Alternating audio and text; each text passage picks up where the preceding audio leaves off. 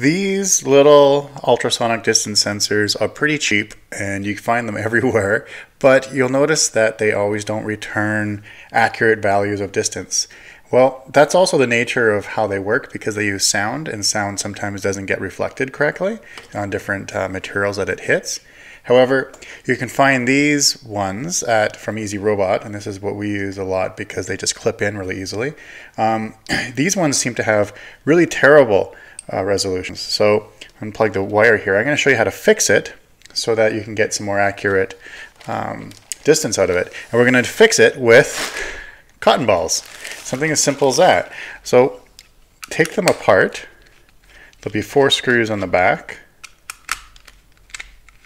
And this is a really convenient package to be able to work with, especially since generally these distance sensors require you to hook up 4 wires.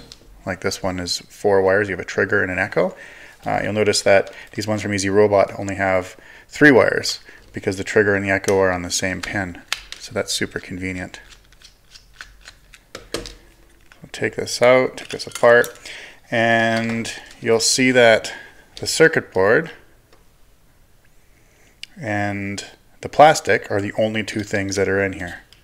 That's it. So what's happening is when the sound is transmitted and then received, it's actually echoing inside of the chamber, causing a bunch of noise. So what I've been doing is taking some cotton balls and a very small screwdriver. The first thing I do is I tuck some cotton balls in between the 2 circuit boards here.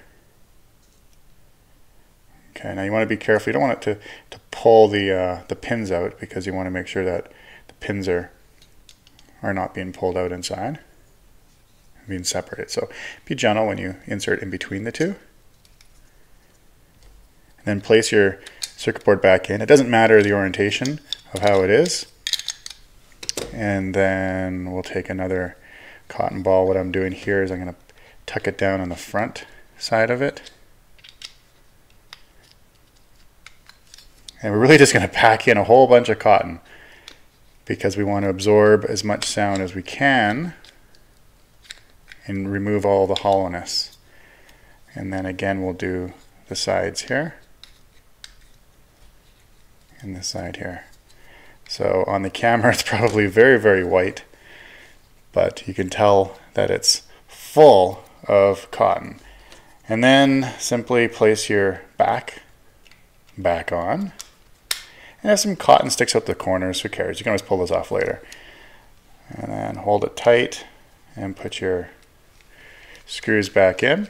And now when you go to use this distance sensor, you'll find that the resolution of distance is going to increase dramatically. You're going to actually get some accurate readings. So that's it. Cotton ball saves the day.